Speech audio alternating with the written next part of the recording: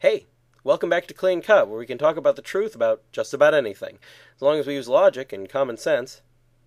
I thought we'd go over a few issues raised by various comments I've received. Today, could God have prevented all evil? Well, we should probably start by taking another look at what evil really is before we address this question. Evil isn't so much a thing as it is a lack of a thing. It's when there should be something good present, but that goodness is not present. For example, when a dog has a bad leg, the health of the leg is absent. When a thief steals your stereo, respect for your property is absent. When an evil man cheats hundreds of people using fraud, moral fiber is absent. Evil is nothing more or less than an absence of some good which ought to be present, like an apple with a hole drilled through it. So, the question is, given the kind of world we live in, inside of time and space, and designed by God to fulfill a purpose, could God have filled in all of those holes with goodness? Well, since God is ultimately the source of all goodness, you would think that the answer would be obviously yes. Indeed, God could wipe out all evil if he were willing to do what it took. So what does it take? Let's test this with a thought experiment. A businessman decides to rip off his company and run with the money. Well, is the absence of good due to God's action? No, it was due to the action of the businessman.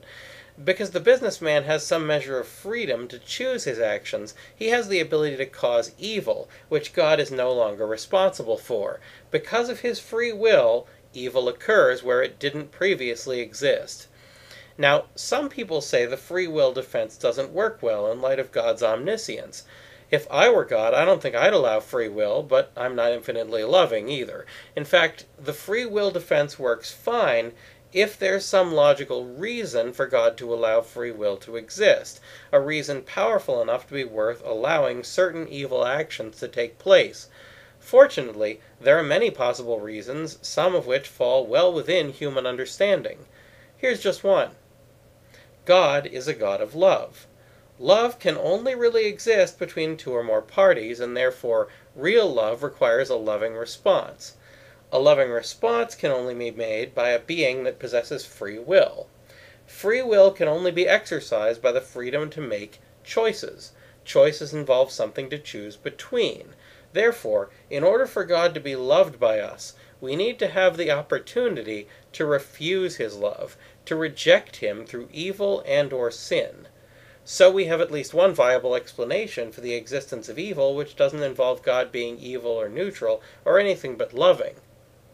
Looking at it in this way, it's possible that eradicating evil would also rob human beings of the ability to be brought into heaven, or to make any decisions for ourselves, and therefore this would be a great deal worse for humans than the continuing existence of evil, to say nothing of undermining God's whole intended plan for the world, the ascendance, improvement, and salvation of people.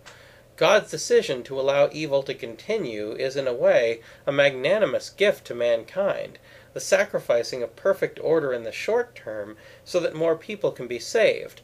I can be fairly sure that I'm not strong enough to make that choice the same way.